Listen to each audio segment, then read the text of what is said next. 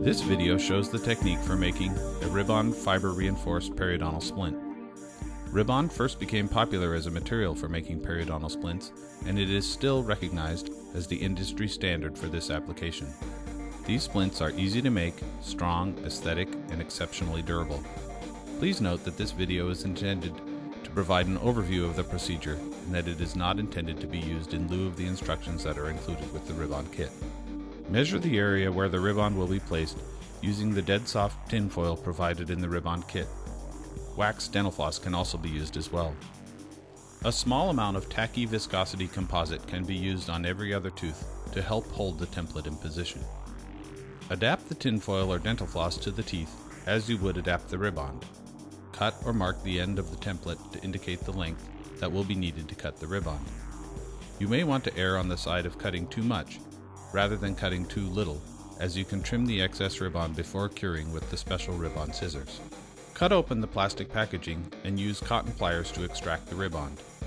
Cut the ribbon with the special ribbon scissors. Ribbon is made from the same ultra-high molecular weight polyethylene fibers used to make bulletproof vests, and normal scissors will not cut it cleanly. Reseal the ribbon by folding over the end of the packaging and securing it with the paperclip. This will help to maintain ribbon's indefinite shelf life. Clean the teeth and prepare the teeth for bonding.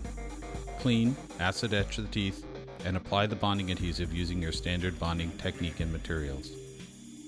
Please note, since there is no clinical evidence supporting the use of self-etching resins for this type of retentive bonding, we do not recommend using self-etching resins for this procedure.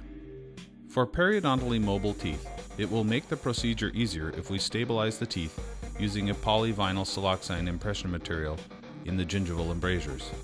This will also prevent composite from intruding into these spaces and will make cleanup easier.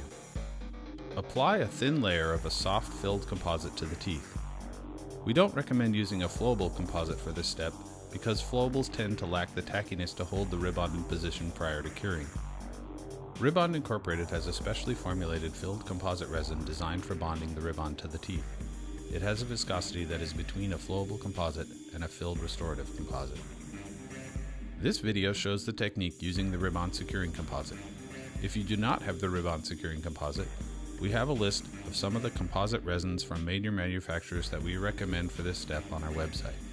If using a Paste-Viscosity composite, place a thin bead of composite on the teeth, and then with an instrument, flatten it to mimic the contours of the teeth. Flattening the composite will make the adaptation easier and reduce the amount of composite that needs to be displaced when placing the ribbon. Try to make this layer approximately 1/2 millimeter thick.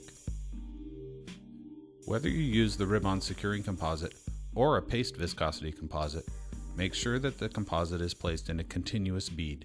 It is important that the composite is placed within the interproximal contacts. Do not cure yet. Wet the ribbon with a 4th generation unfilled adhesive bonding resin. After the ribbon is wetted with the bonding resin, you can now touch it with your fingers or powder-free latex gloves. Do not wet the ribbon with a bonding resin that contains a dentin primer or self-etching component. If you do not have a suitable resin already in your office, Ribbon Incorporated offers the Ribbon Wetting Resin, which is a standard 4th generation unfilled bonding resin. Starting at one end of the periodontal splint, press the ribbon into the composite resin that was previously applied to the teeth. You can use your fingers or an instrument to press it through the composite. Starting at one end, press the ribbon into the composite resin that was previously applied to the teeth. Use your fingers or instruments to press it through the composite closely against the tooth surface. Remember, the thinner the bond line is, the better the results, so try to displace as much composite as possible.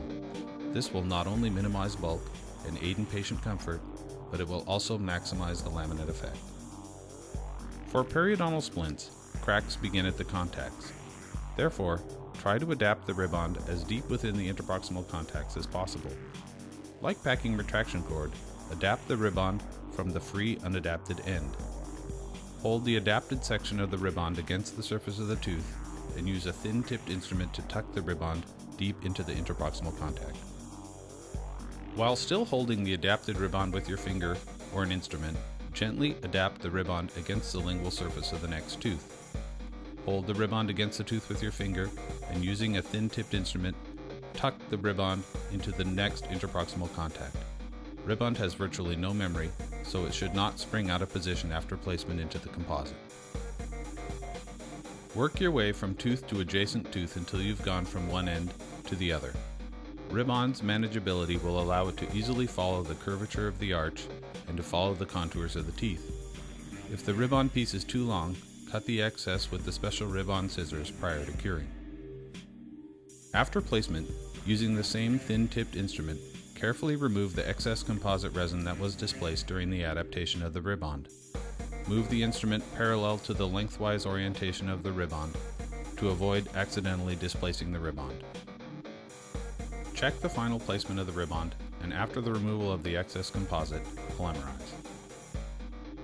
For an extra coronal splint, paint a thin layer of flowable composite over the Ribond splint. Shortening the bristles of a microbrush will add more body to the brush. Do not use the Ribond securing composite for this layer. Polymerize each area for 5 seconds, just enough to prevent the composite from slumping. Paint another couple layers of flowable composite onto the splint.